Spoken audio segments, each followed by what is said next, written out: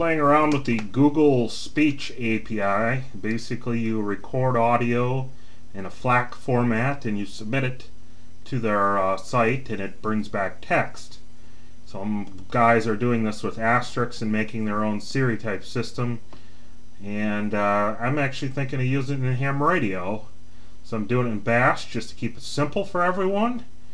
And you'll enter a touchtone command which will bring up the Siri-like prompt. You'll say something, and then it'll interpret the text response and either do something or whatever.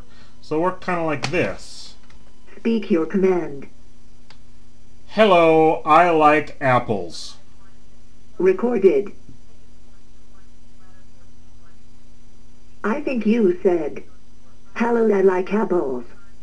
As you can see, it works pretty good.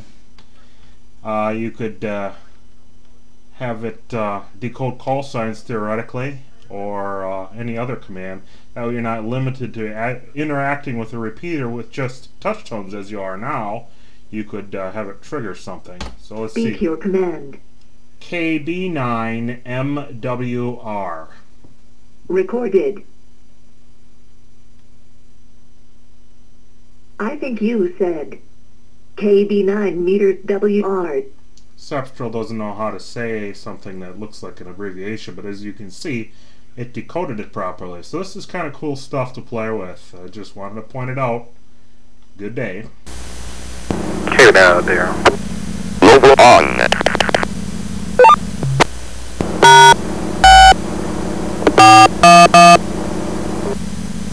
Speak your command.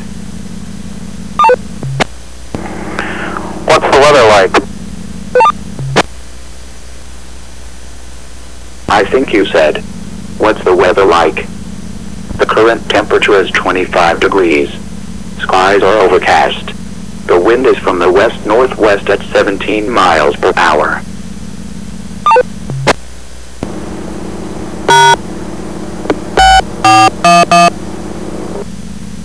Speak your command. What time is it? I think you said, what time is it? The time is 11:19 p.m.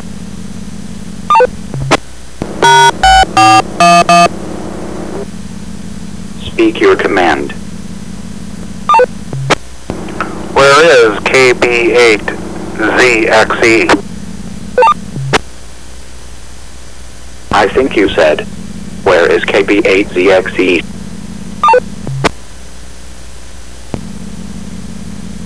KB8ZXE-7, last position dated February 24th at 23:17 UTC, 4.2 miles east from Lewis, Brown County, Wisconsin, 6.0 miles southeast from Green Bay, Brown County.